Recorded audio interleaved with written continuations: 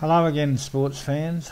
This is a comparison between my Quanum Overlord video receiver, which I normally use for FPV flights, and the new eShine EV800D headset, which I bought to fly my new Nano Talon, which I'm currently just using for short range stuff. So Nano Talon's been set up pretty much as it came out of the box, and I'm flying it with my Aurora 9 2.4 GHz radio with an FR Sky compatible receiver. I'm using a 200 milliwatt video transmitter, and I've just installed a simple OSD with a GPS antenna to give me speed and distance data. I've been pretty happy with the way the headset's been performing, but today I decided I'd see what sort of range I'm getting out of the 2.4 GHz, and while I was doing that I thought, well, I might as well fire up the Overlord and see how the two receivers stack up against each other. You may have noticed from the photos that my Overlord receiver has been modified slightly to give me a broader beam towards the front. I'll be just leaving that sitting on the tripod. I won't be going near it for the duration of the flight. So I'm actually standing in the flight box wearing the headset and facing roughly straight forward. I'm currently just doing some slow circuits of the field just to make sure everything's okay, and I'll be heading out due west to see how far I'm comfortable with going. The Nano Talon stabiliser doesn't have a return to home capability, so I'm a little bit worried about what might happen if I fly beyond the range.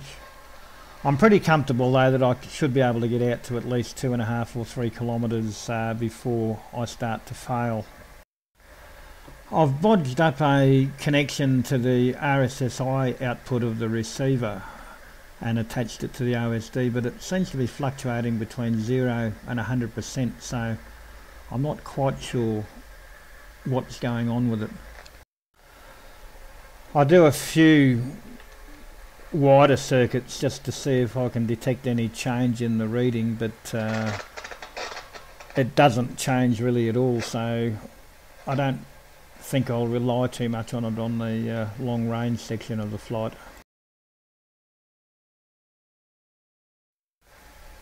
So at this stage I'm seeing very few glitches on the headset video. Usually they're associated with flying down to the south end of the strip where there's a few trees that I go behind, so I'm not really concerned about that.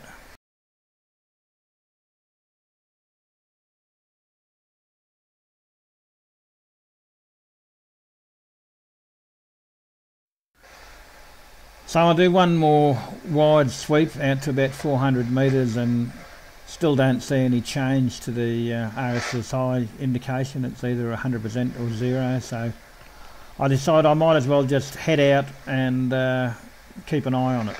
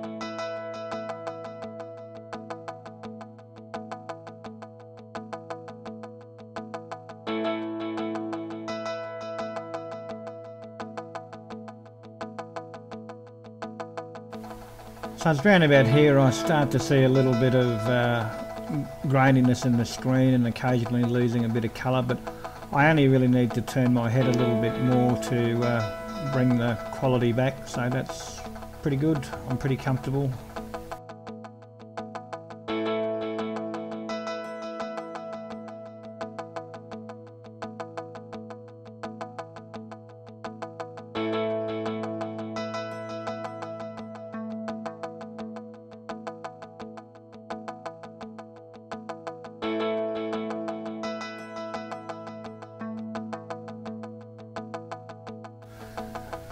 So I'm out past 2 kilometres. I'm still not seeing any change in the RSSI indication, so I've pretty well written that off as a reliable indicator.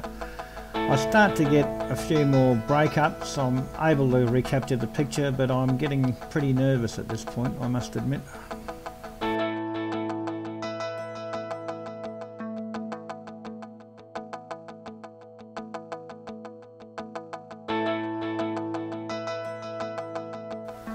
So at this point I'm thinking I'll be happy to get to 2.5 kilometres, and just as I hit it I get a major glitch and lose my nerve, turn it around and start heading back.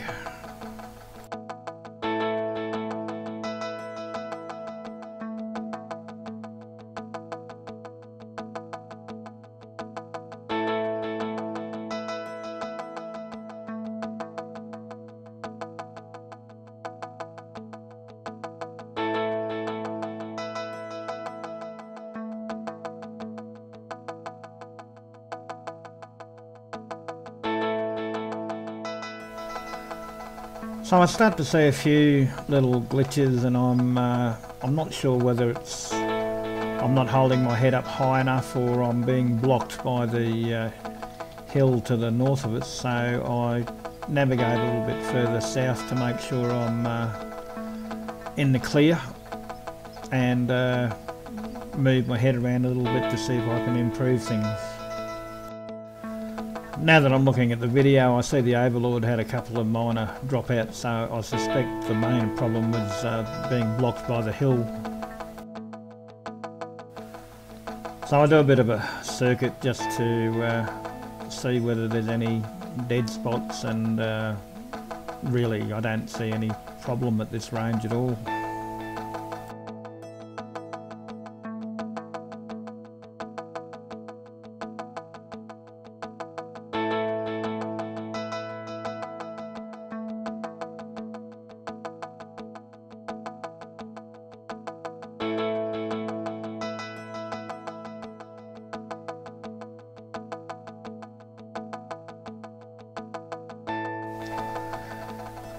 So at this point I decide to fly back towards the hill and lose some altitude and come in home fairly low, just to see how much of an impact the hill has.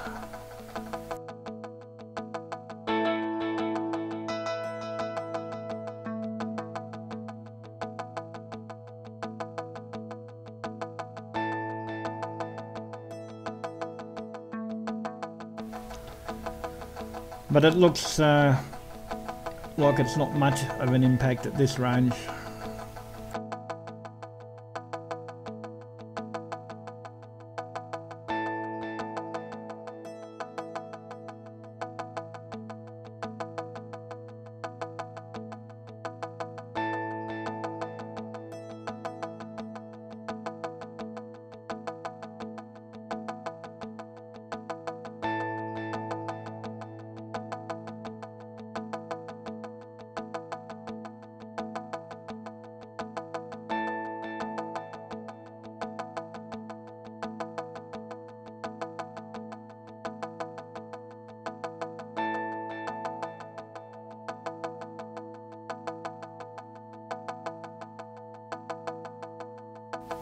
So at this point the DVR on the headset decides to close the current file off and start another one, which is the only thing that really annoys me about it at the moment. There may be a way to extend that file size, but I haven't found it yet. So I'm pretty happy with the range I got out of the Nanotech, given that I don't have a return to home. And I'm also very happy with the quality of the DVR coming out of the headset. It's certainly a lot easier to carry that around than the base station I use for the long range stuff. So yeah, I'm pretty pleased all round.